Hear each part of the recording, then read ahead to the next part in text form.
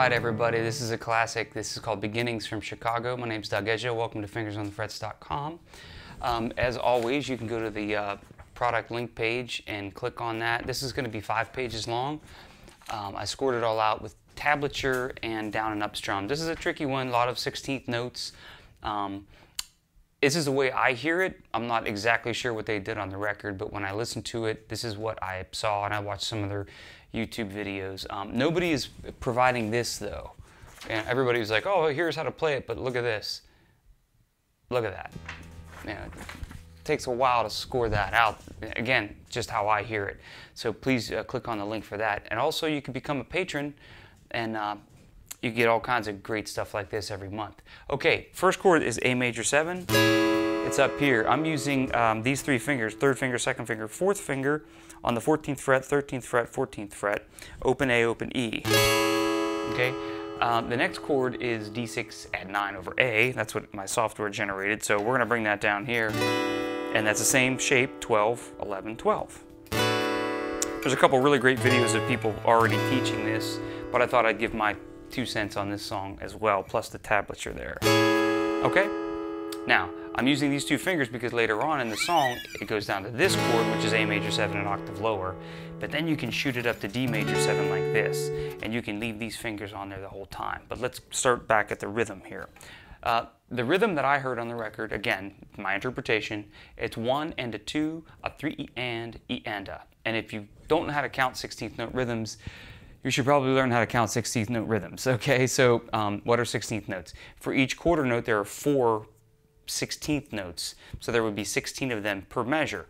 1, 2, 3, 4, 4 beats in a measure, 8 eighth notes, 1 and 2 and 3 and 4 and. Cut those all in half, you get 1 E and a, 2 E and a, 3 E and a, 4 E and a, 1 E and a, 2 E and a, 3 E and a, 4 E and a. That's how you count 16th notes, according to all the great drummers that I've talked to. So when you see 16th note rhythms, you'll see an 8th note, then 2 16th notes, maybe a dotted 8th, and then a 16th. What does that all mean? Well, it'd be great if you want to take a lesson or just, again, sign up on my Patreon or look at my videos on my website. I kind of talk about learning how to count rhythms. It's really going to help your playing. If you can't count, then I would say down, down, down, up, down, up, down, up, down, up, down, up. Down, down, up, down, up, down, up, down, up, down, up. Or 1 and a 2, a 3 E and a. Measure 1. Then when you switch to this chord, you're going to go 1 E and a, 2 and a, 3 E and, 4 E and a. 1 E and a, 2 and a, 3 E and, 4 E and a.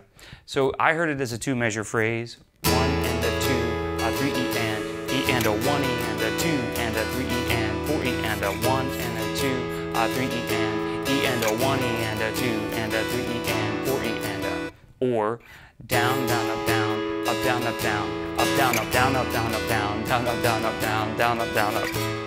Running out of air. And just remember, I think it's around 108 on the metronome. So,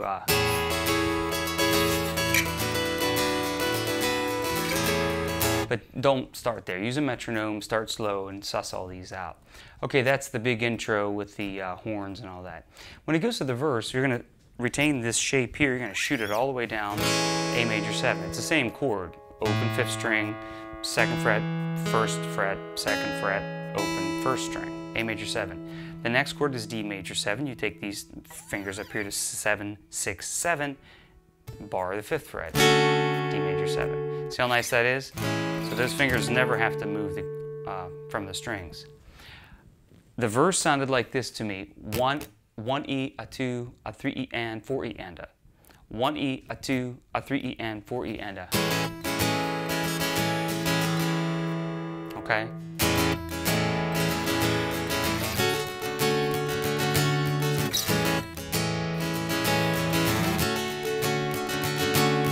The D major 7 rhythm is the same as the D6 add 9 rhythm. 1 E and a 2 and a 3 E and 4 E and a. So that's, you already know that one. But this one I heard. When I'm with you, doesn't matter where we are. It's a little tricky to sing and play that at the same time, but that's the part I'm talking about.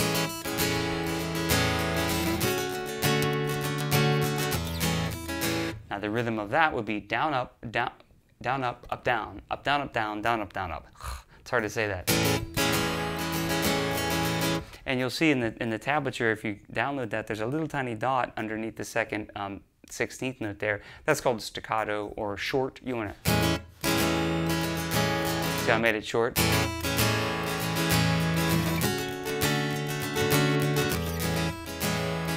Okay, that goes on and on. Then later on, a measure 11 in my score, it goes like this. To a C major 7. Really nice there. Now that's still D major 7 and then C major 7. So slowly down picks, build to what would be the chorus is next, okay? Rhythm there is 1E, a 2, a 3E and, 4E and. So, and that's and 2 and 3 and 4 and 1 and 2 and 3 and 4 and. Now the chorus, I went to G major 7. This is a really nice chord here.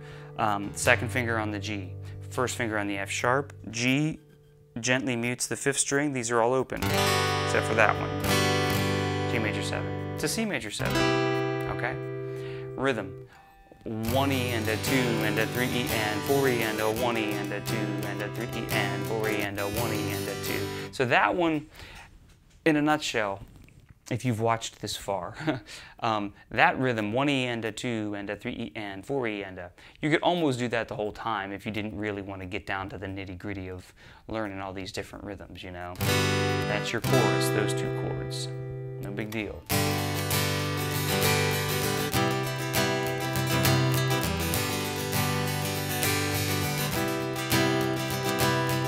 Okay, then it goes back to the riff.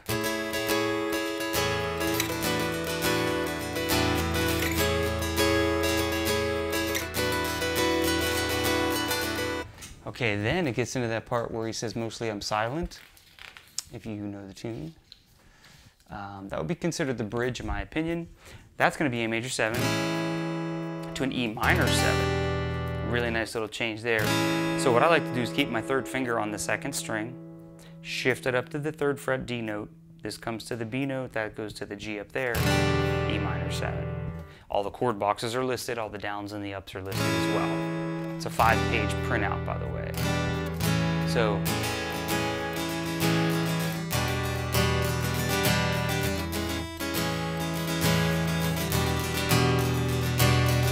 basically the same rhythm as the verse, okay?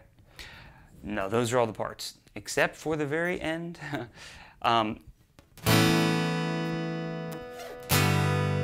These really nice chords here.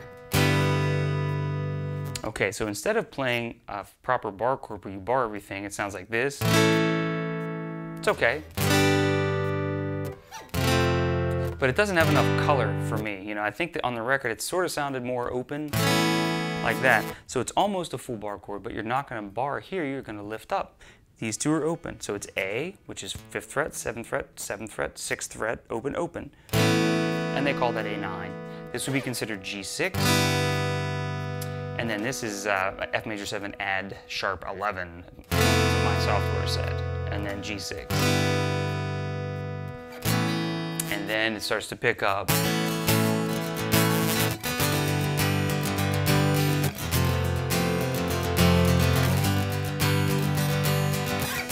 Okay, then the big drum ending and all that stuff. So, yeah, this is beginnings. This was one of the recommendations for one of my guitar students, and I never learned this before, so it was fun for me. I hope you enjoyed it as well. Please click on the product link or go to Patreon. I'm offering up a bunch of cool stuff there as well.